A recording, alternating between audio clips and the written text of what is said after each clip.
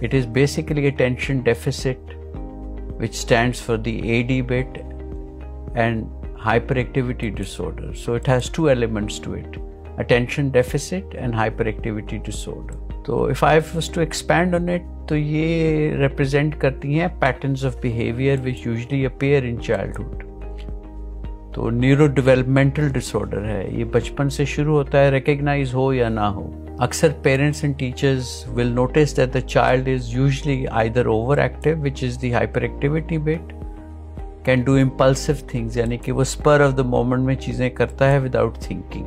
Teachers ये बताते हैं वालिदैन को कि बच्चा कॉन्सेंट्रेट नहीं कर सकता for any length of time, and also that he does not get on with other people, and that he lags behind at work or at school, and academically वो उसका decline रहता है. So what happens as the time goes on?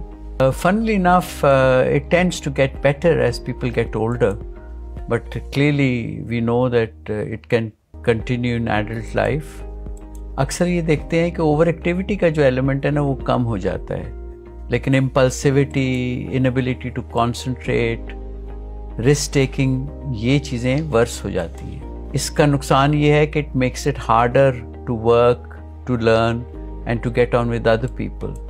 And it's not surprising that adults with ADHD are more likely than to experience other mental health problems like depression, anxiety, feeling low. इनकी self esteem कम हो जाती है, and more often than not they can actually enter into taking substances and then can get hooked on to it. So how is drug correlated with ADHD? Drug misuse का correlation बड़ा strong है, because people they tend to become overwhelmed. They are struggling in their day-to-day life, they are struggling in their social contacts, they are struggling at work. तो ये फिर अपने आप को self treat करते हैं, and they can then enter into experimenting with drugs, and then sometimes they get stuck into it.